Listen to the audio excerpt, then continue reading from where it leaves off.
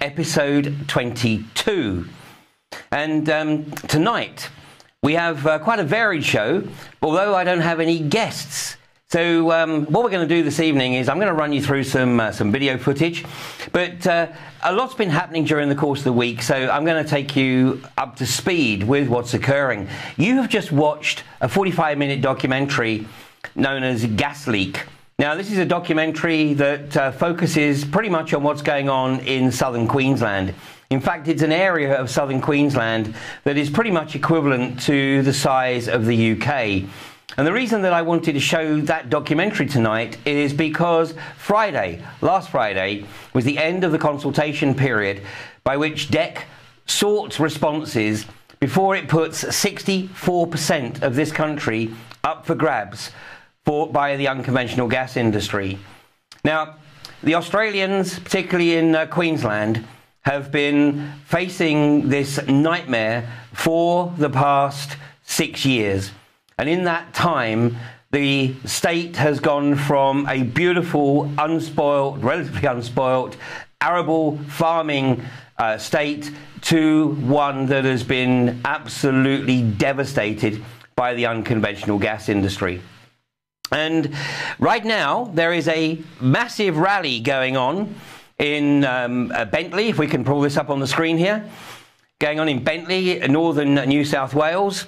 And some 2,000 people have gathered there to prevent Magasco from getting their bits in the ground. This is an enormous response. People have travelled, in some cases, literally hundreds of miles to be at this rally. The people of New South Wales are well aware of the devastation that the gas industry has caused in Queensland and are determined to do everything they possibly can to prevent the same thing happening in New South Wales. So let's have a look at a short video from Bentley. This is literally a video that's been released in the last 24 hours or so, and look at the magnitude of the response to the call for support to prevent Magasco from getting its bits in the ground.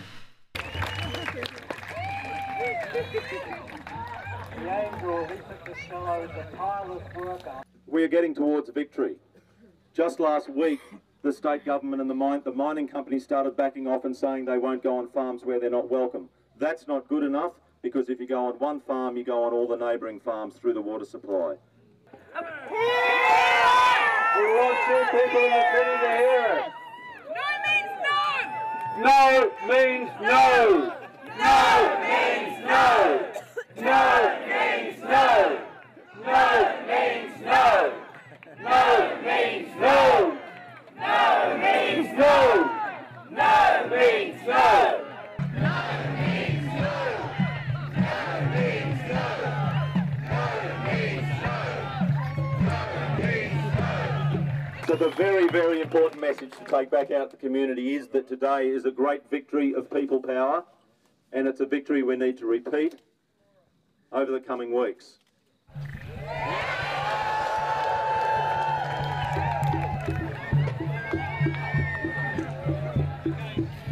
Remain here, don't wander off.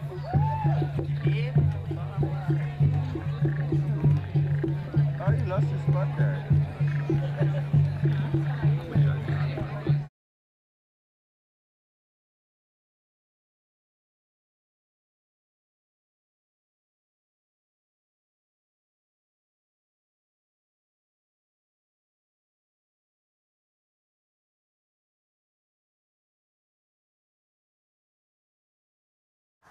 Well, here in Bentley, the numbers have swelled from 150 to over 2,000 almost overnight. This is absolutely unprecedented, and it sends a clear message to Magasco that there's absolutely no social licence in this area for them to continue their activities. It's pretty freaky.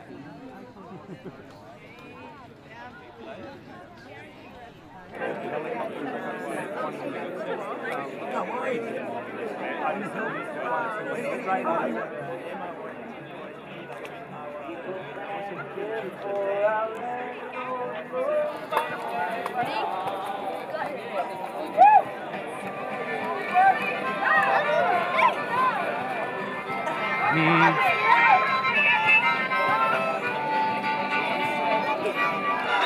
train don't carry no conmen, this train. This train don't carry no conmen, this train.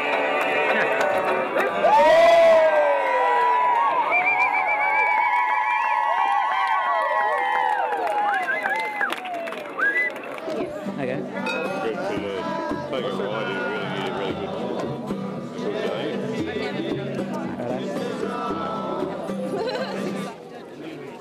AAS 648. Geez, your eyesight's good. Thousands of people doing gas field free road surveys, gas field, but there was only 18% for. Respect and love to the ancestors of this land. This is not a lunatic fringe. Over 2,000 ordinary people have given up their other commitments today to come here and protect the air, land and water.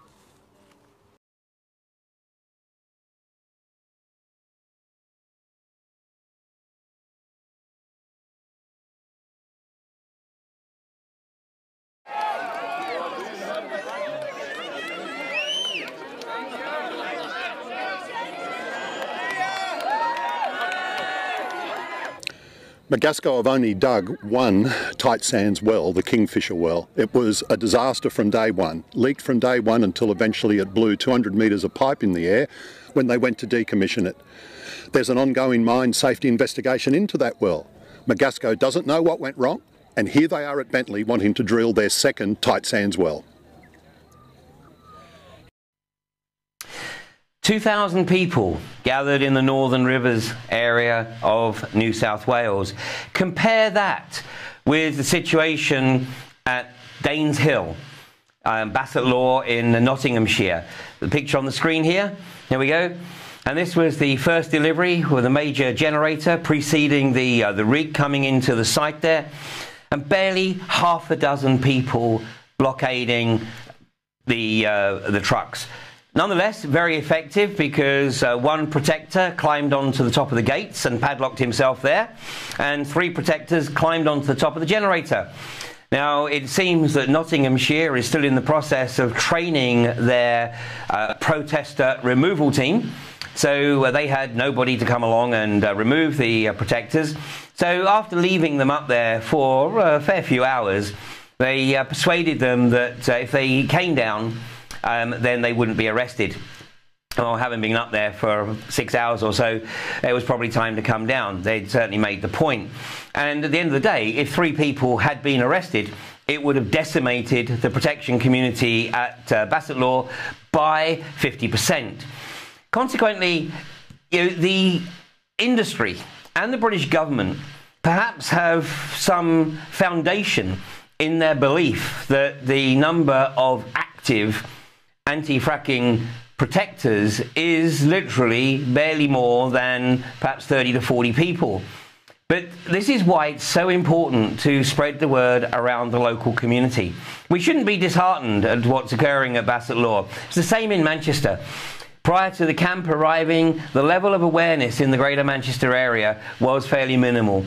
Now there are burgeoning anti-fracking communities springing up in many communities around the Greater Manchester area as people become aware of the lies and the deceit and the deception being perpetrated by iGas at Barton Moss.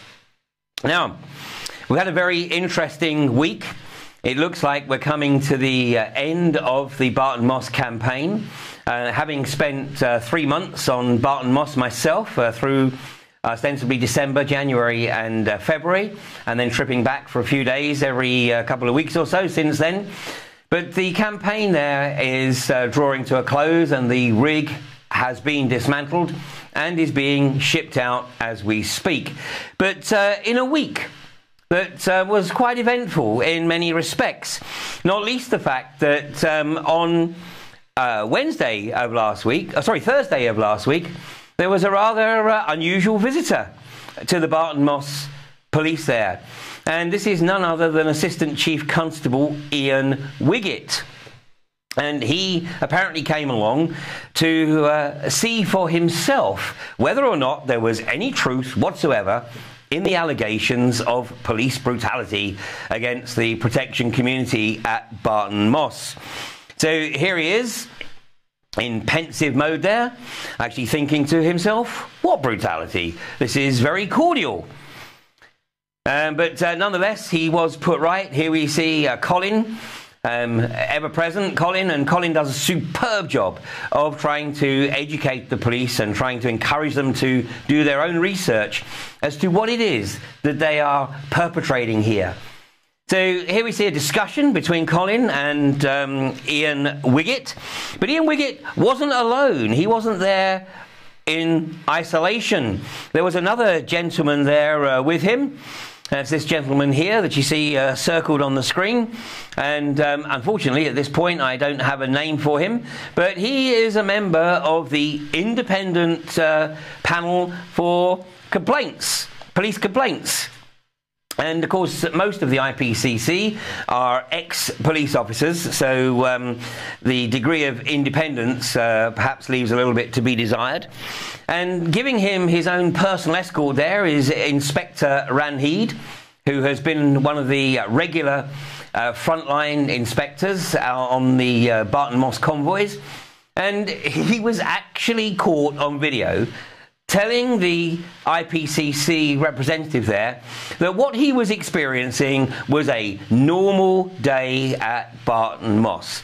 Of course, there was much hilarity when that observation was expressed, and it was pointed out to him that actually what he was experiencing was nothing like a normal day at Barton Moss, because the police had elected not to do their usual pushing, shoving, kicking, punching, etc., and the TAU were nowhere to be seen. But nonetheless, I'm sure that the independent member is quite capable of going online and looking at the irrefutable evidence that's on YouTube. Well, nonetheless, obviously once he went home, then things pretty much went back to normal.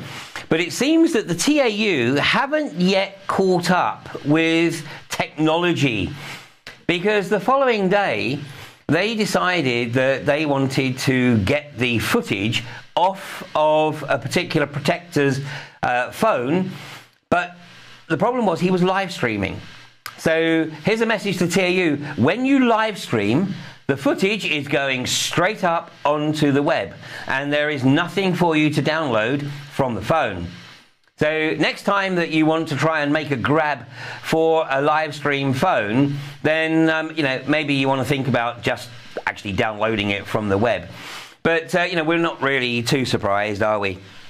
So this was the Thursday, Friday, and also the reason that things perhaps hotted up on the Friday was because late on Thursday afternoon, the appeal courts came to the conclusion that there was indeed a case to be discussed in the appeal that we had submitted opposing the eviction order that had been put on the camp by the judge a couple of weeks previously.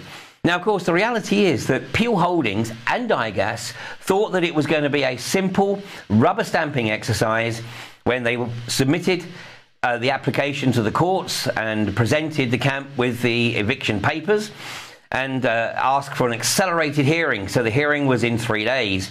Of course, what Peel Holdings and IGAS didn't bank on was the protection community having access to an outstanding legal team. And my eternal thanks to Ugo Hayter and Richard Stein of Lee Day, and certainly to Lindsay Johnson, the barrister that represented the camp in the courts. And although it appears that we lost the eviction case at the first hurdle, and the judge, reluctant to permit the appeal as he was, gave us barely 24 hours to submit an appeal to the Court of Appeal in London. But at 2 minutes before midday, that appeal was granted, so the camp remains in situ. And now a hearing date has been set. Roll on the drums. The hearing date for the appeal is July the 16th. Now, on the basis that iGas will have vacated the Barton Moss well site, certainly within the next couple of weeks, that means that by July the 16th, there won't actually be anybody on the Barton Moss site to evict. So this is going to present a very interesting state of affairs. Will Peel and iGas decide that they're going to pursue the case anyway? If they do, what will the response of our legal team be? At the moment, of course, the judge has decreed that all of the legal expenses that Peel have incurred to date should be passed across to the named defendants, of which I am one of two. But we will be revisiting that because it looks as though the Peel application may actually be vexatious. So let's see how that unfolds in the coming weeks. But it is thanks to the judiciary, and particularly the appeal court, that the camp remains in situ, although, as was acknowledged by one of the senior police officers, it really wouldn't have made much difference because the camp would have simply moved to another location, and in reality the response and support from the local community would have still been there. So the camp is still there, the protectors are still there, and even today there was a lock-on preventing the trucks from leaving at the desired time. So we'll take a look at the lock-on in a second, but let's take a short break.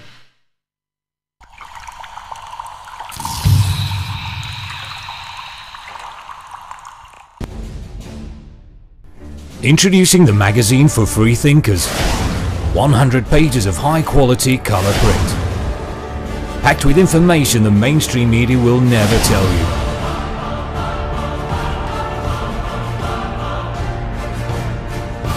Published quarterly, covering a range of subjects including politics, history, science and technology. Uncensored magazine. Think for yourself. Back issues also available on CD-ROM in PDF format. To subscribe, visit worldwideweb.uncensoredmag.co.uk or call us on 0207 558 8869.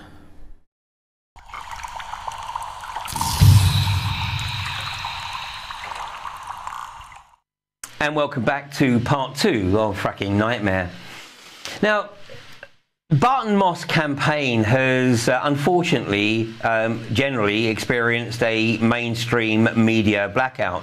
One or two pieces, of course, put out by the rather unbiased BBC, who of course share the same landlord as iGas, none other than Peel Holdings. And as we showed a few weeks ago, when one of the BBC reporters came down to do an independent review of the allegations of police brutality at Barton Moss, he actually arrived in a police car and left in a police car. So obviously a seriously embedded journalist there, and needless to say, the report was a fairly typical BBC report. No surprises there. But on a national basis, obviously the British government is doing everything it can to try to win over the hearts and minds of the population and to convince them that the rush to exploit the UK shale gas is absolutely essential to the well-being of the economy. Well, on Tuesday of last week, BBC Radio 2 to great fanfare, announced that they were going to host a debate on hydraulic fracturing.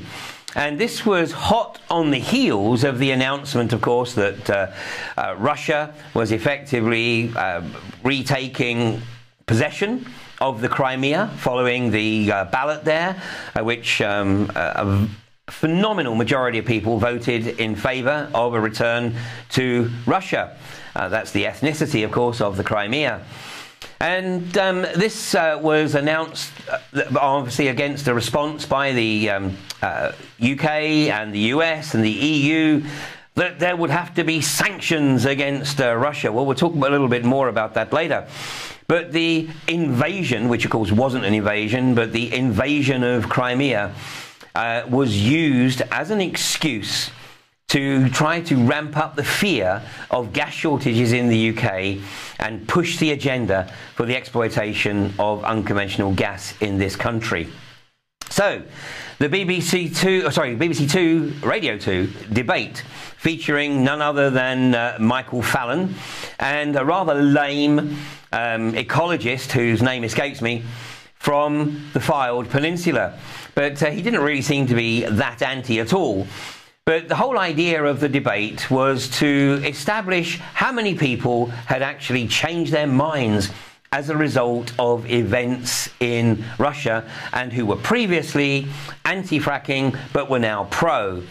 So they invited calls, and a number of people obviously called in, and the first caller stated categorically that she had indeed changed her mind, and one could sense the excitement in Jeremy Vine's voice that he was going to be talking to a previously anti-fracker who had now become pro. But unfortunately, he was to be thwarted. You could hear the disappointment in his voice as the lady said she used to be pro, but now, having looked at the evidence for herself and listened to the experts speaking on the subject, she was determinedly anti. Consequently, she absolutely nailed the debate in one call. And that was it. The debate was over. They quickly went on to another subject. So thank you very much, Jeremy Vine and BBC Radio 2, because that little episode was not lost on the discerning listener.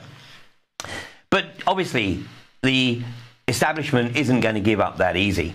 So the following day, none other than the epitome of the British gutter press, The Sun, allegedly read by some 13 million people in this country, and as always, I use the term read loosely. But on the front page here was "You fracking hypocrite." And this was a slight on Lord Cowdrey for having the audacity to state categorically that he will not permit fracking on any of his lands in the south of England, particularly in Sussex. Well, on pages, I think it was 4 and 5, The Sun decided to go for broke and do a double-page spread and really rip into all those people who had the audacity to challenge this essential industry. So let's have a look at what they were doing here. They were targeting Greenpeace, Frack Off, and Friends of the Earth. Now, these are 3 completely autonomous organisations. Certainly, I have absolutely no relationship with any of these organisations, and this is exactly the way it needs to be.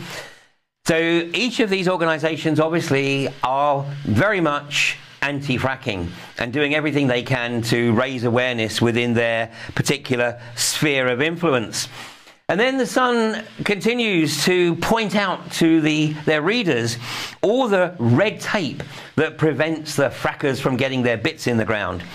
And you know what? All of this red tape is there to protect the population, not just of this country, but of the EU. And I'm no great fan of the EU and the fact that some nearly 200,000 pieces of legislation find their way onto the UK statute books as a result of unelected EU officials.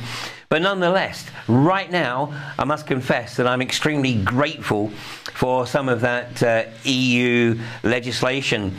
And hopefully their readers will look through this and become to the realization that every piece of red tape, as it's dismissed here, is absolutely essential in trying to ensure that the ecology of this country, that the water, the soil and the air is protected from the mother frackers. And then to have another dig at Lord Cowdrey here and pointing out that a big chunk of his family fortune actually comes from being invested in the Mexican oil industry, and calling him a hypocrite. But actually this is totally incorrect, of course, because Lord Cowdrey may well have made a significant chunk of money from the conventional oil and gas industry. And this is where the establishment, unfortunately, is actually trying to mislead people. A significant proportion of the anti-fracking community is not directly anti-hydrocarbons. Sure, of course, there are a number of people who would like to see an immediate move away from the hydrocarbon reliance. But there are a significant number of people who recognise that, whilst that might be an altruistic, idealist goal, it's not going to happen overnight. And we are going to be reliant on conventional hydrocarbons for some time to come. And there are plenty of resources of conventional hydrocarbons to tap into without having to exploit the unconventional resources. And this is where Lord Cowdery is demonstrating that he's quite capable of doing the research. He understands what is within reason, acceptable, and certainly what is not. Yes, it would be ideal to move away from hydrocarbons, but the cabal has got a vice-like grip on the global economy. And although certainly that has to be the ultimate goal, we've got to be realistic and recognise that it isn't going to necessarily happen in the immediate future. But this was the worst piece of the Sun propaganda. This is sign our petition. Dear Prime Minister, I urge you to start fracking now. Well, of course, there were a number of people who made the proposition that you simply cross out start and change it to stop. But unfortunately, that really wouldn't have carried any weight. Not that anybody in Downing Street's going to look at it anyway. But it would have obviously been a much more balanced piece of journalism if the Sun had actually given their readers the opportunity to choose whether or not this is something that they wanted to support or not. But no, Murdoch, of course, has to force the opinion on the Sun readers and demand that they send their point of view to Downing Street directly. Well, the reality is that an increasing number of people all around the country, of course, are coming to the realization that this is not something that is acceptable anywhere in this country. It would be wonderful to think that we could get 2,000 plus people at every location where the unconventional gas industry is intending to get its bits in the ground. But there's a fundamental difference here. In Australia, and particularly in Queensland, they have experienced the degree of contamination, the magnitude of the negative health impacts, as you saw if you watched the documentary before tonight's episode of Fracking Nightmare. And consequently, the people of New South Wales just do not want this abomination in their state. So what is it going to take? Is it going to take that in this country there is a phenomenal degree of contamination? The scary thing is that the British government wants to establish about a dozen exploratory wells and then get them online as soon as possible across the country. So this isn't a case of let's do it in one place and see how we get on. They tried that in the Fyle Peninsula in the Blackpool area a couple of years ago, and of course the well that they drilled and fracked resulted in the 2 seismic events there. So having failed once, what makes us think they're going to get it right next time? Then yesterday there was a meeting of the women of the anti-fracking community, primarily women. It was Mother's Day, and this was an event coordinated by Julie Wassmer, who you see on the right there, holding up the placard of Mothers Against Fracking. And I believe that's actually Natalie Griffiths, is it? The leader of the Green Party in the UK. But I think the star attraction there was Bianca Jagger. And this is the raising of awareness that, primarily what we're trying to protect here is the next generation. The impact of this industry is potentially not going to impact in this country in my lifetime. But the next generation, if the government gets what it wants and gets 64% of this country being exploited for shale gas, then the next generation are in serious trouble. So, meanwhile, today, this morning, it was announced that iGas finds UK shale formations on the site near Manchester. Now, this press release was actually released first thing this morning. It says there at 11:49 a.m. It actually was released before 9 o'clock this morning. So, having seen this, I anticipated that the stock price of iGas would rise from the 121 that it closed at on Friday. So imagine my surprise when during the morning trading the stock price went down to 117. And I suspect some manipulation here, some deliberate manipulation to bring the stock price down so that as the information percolated out that iGas had found shale on from the Barton Moss exploratory well, that the stock price would increase. And I believe it closed at around 123.5. So anybody buying at 117 today managed to make a 5% gain over the course of the afternoon. But I'll leave that to the stock exchange to investigate that one. Well, then John Blaemyers, the Chief Operating Officer of iGas, made this observation. He says that fracking could make Liverpool a new Aberdeen. Well, this shouldn't come as any surprise at all, because obviously over the past few weeks I've been talking about the symbiotic relationship between Peel Holdings and iGas, and it's no surprise that the iGas licenses effectively follow the Mersey and the Manchester Ship Canal, land owned ostensibly by Peel Holdings. And I've also discussed the report that was published by Kilfoyle's company on the way in which Peel Holdings went about establishing its dominion in Liverpool. And they are used to riding roughshod over anyone that gets in their way. Obviously, Peel Holdings have very, very deep pockets, which is why they expected to have an easy ride when they served an eviction notice on the Barton Moss community, because they work on the basis that nobody is going to put their personal wealth, their material wealth, at risk by challenging Peel Holdings. So imagine their surprise when some of us said, you know what, go for it. Let's stand up. Let's put our money where our mouth is, or our lack of money where our mouth is, and let's challenge the corporatocracy. This is what we have to do. It's what is absolutely critical if we are going to stand any chance of fighting this pernicious industry. So today, obviously, iGas are trying to bring the rigs out, but nonetheless, the Barton Moss protection community isn't going to give them a free ride. So here we see a couple of people with their arms locked into a cement-lined casing. Actually, the whole idea, of course, here is to actually simulate the casing process, the drilling of the well, and then the cement being up around the outside of the casing, and that was exactly the case here. And it took the Manchester Police protester removal team, I think, about 3 hours or so to cut these protectors free. Here's another angle there.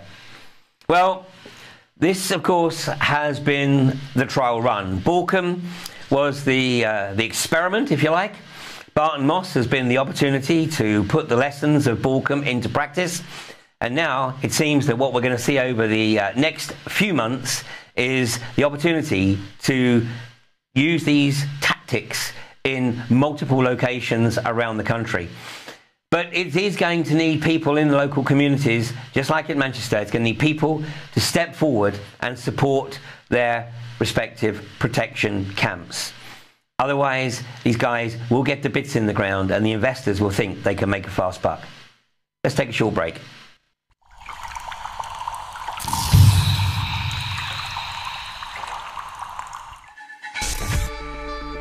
If you take an active interest in maintaining the optimum health and well-being of yourself and your family, the New Zealand Journal of Natural Medicine is the magazine you've been waiting for.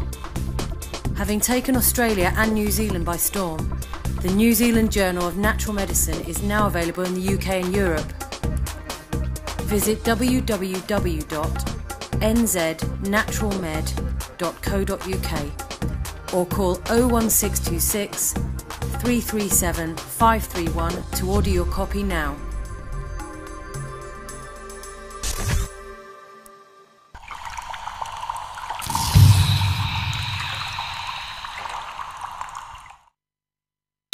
And welcome back to part 3 of episode 22 of Fracking Nightmare. Now, I talked earlier about the iGas stock price, and over the past week or so, I have contributed to a chat room of iGas investors. This is on the LSE. If you simply search for iGas stock chat, you can find the forum, sign up, and feel free to come and share your thoughts. What is very interesting, of course, although not surprising, is the magnitude of cognitive dissonance amongst those who are motivated by out-and-out greed. It is literally sheer greed and total cognitive dissonance with regard to the impact that this industry has on the environment and the devastation that it has left in its wake in the US, in Canada, and in Australia. And one of the crass comments posted by one of the pro-frackers today was simply, until such time as the gas poisons thousands of people, invest, invest, invest. This is what we're up against. This is humanity against even more insanity. And it's claimed that this is a novel industry. It's not a novel industry.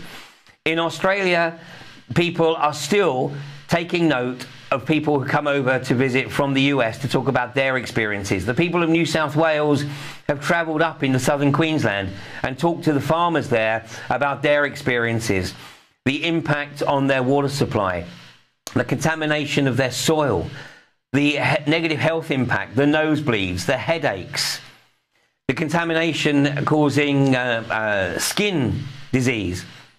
It's all there. All you have to do is look for it. But those driven by greed don't even want to look for it. Let's take a look at in the US. In the US, we see on the picture here, this is the number of acres damaged since 2005. So basically this is 9 years. And this is probably a conservative estimate. But of course, this is a growing number. The number of acres lost. And of course, once this soil is lost, the likelihood of it being able to be returned to farming is slim to none. Here is Congressman Mark Pocan from Wisconsin. And he made an observation in a hearing. He said, "We don't know what's in fracturing fluid. People who live near these wells don't have the information that they need to know for their families' safety." You know, in Texas, more than 30 towns in Texas will soon be out of water as a result of diverting their underground water supplies for fracking. Actually, in reality, there are many towns in Texas that are actually out of water in West Texas, and their water is now being supplied by the gas industry.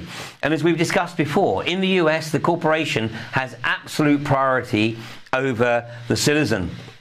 Now, a lady who has made a very serious impact, a phenomenal impact in the US, is a lady by the name of Vera Scoggins. And actually, I'm hoping that Vera Scoggins will be our guest on next week's edition of Fracking Nightmare. Now, Vera has actually had a barring notice served on her, preventing her from going into large tracts of Pennsylvania. And this order has been sought by Cabot Oil because Vera is having such an enormous effect in educating people in both New York and in Pennsylvania about the negative impacts of this industry.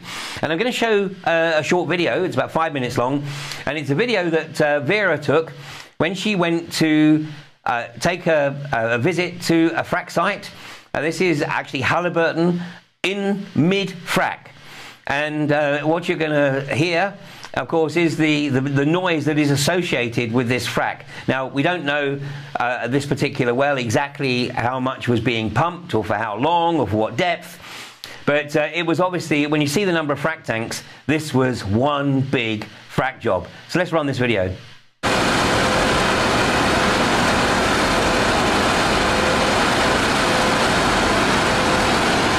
This is the Hollenbeck site, Franklin Forks Road, Susquehanna County, Franklin Hill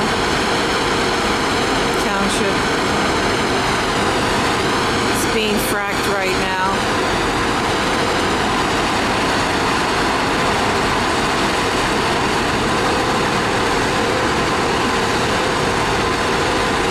December 15th, 2011. 6:30 at night.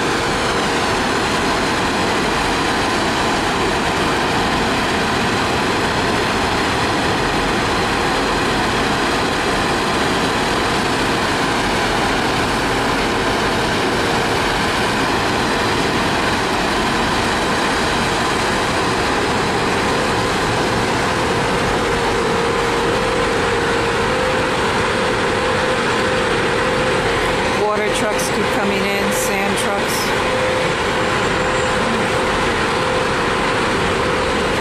There's a home right across the road and either side of this site.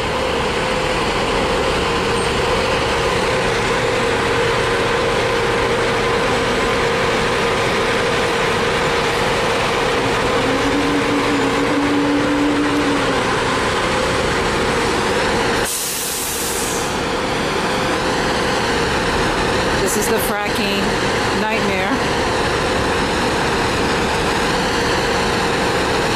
This is what people have to listen to 24/7.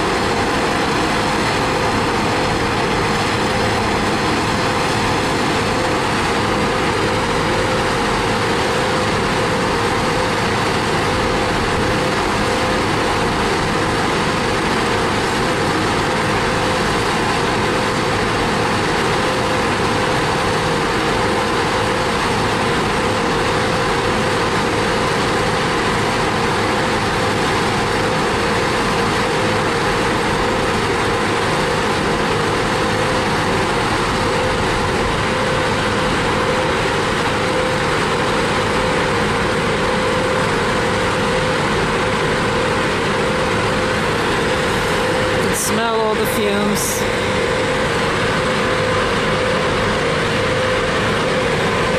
There's a house across the road.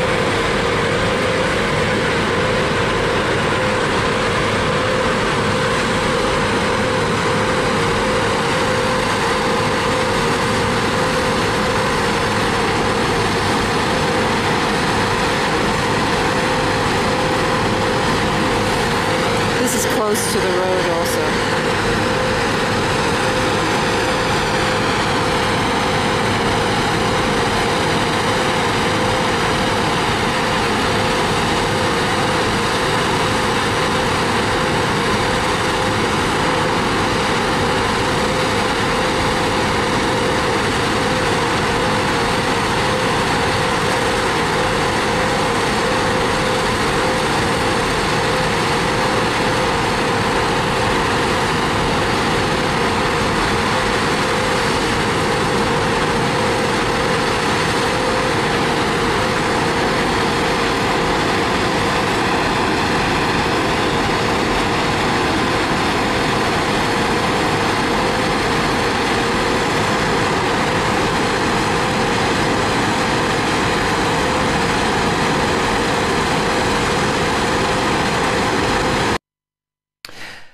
So we haven't experienced anything like that in this country yet, but the most extensive frack job ever run was done in Canada, and that ran for 111 days. So imagine that noise level running for 111 days. Of course, in this country, we have as yet to be advised as to how much liquids would be pumped over what period, with what kind of horsepower. So these are all great unknowns, but obviously if the British government and the industry gets its way, then we will have some experience of that by the end of the year. In the meantime, we have to be sensitive to the language being used by the industry. They are beginning to realize, of course, that the term fracking is quite emotive. So they're using terms like acid etching, otherwise known as a frack, and mini fracks. Well, a mini frack is a frack. You know, what's a mini frack? Anything less than 111 days? You know, the reality is it's still a frack job, the same process. So, you know, let's not be deceived. Now, this is why it's so important to establish local community groups. It's the people in the local community who know the area, who can watch for the planning applications that are being submitted, and can then get in touch with people in the other areas like Greater Manchester or in East Kent or in Sussex who have got some experience of following the planning process, following the Environment Agency's application and waste disposal application process, and making sure that these individuals and the companies are held to account. So there's nobody going to be riding in on a white charger. There is going to be no national organisation. If there is a national organisation, it will suffer just like national organisations have in at least one other country. They will be infiltrated by the establishment, by the industry, and neutered. What we have in the UK is a tremendous opportunity. We have the fastest growing environmental community in this country, and it covers all parts of the social, political, religious and philosophical spectrum. And what is absolutely essential is that we focus on the issues that we agree upon, like fracking, and we don't get bogged down in the other issues where we may disagree. You may consider other issues to be equally important, but it is essential that we recognise that they are potentially divisive. It's never been more important to focus on what unites us and not get bogged down on what divides us. The establishment are past masters at driving the wedges. And if you hadn't seen it yet, check out last week's edition, episode 21 of Fracking Nightmare, where we reviewed the GCHQ presentation on breaking down activist groups, destroying activists that have some impact.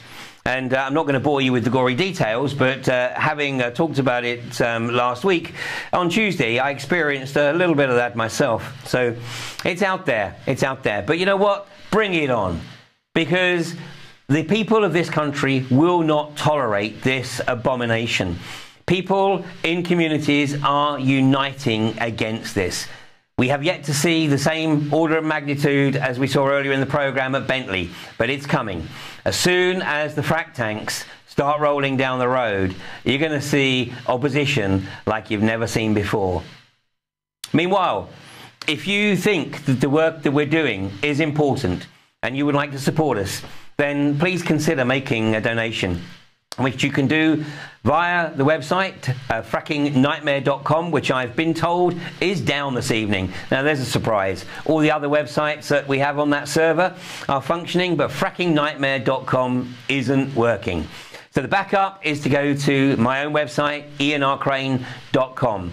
If everybody watching this program considered donating just £5 a month, it would be amazing what we could achieve.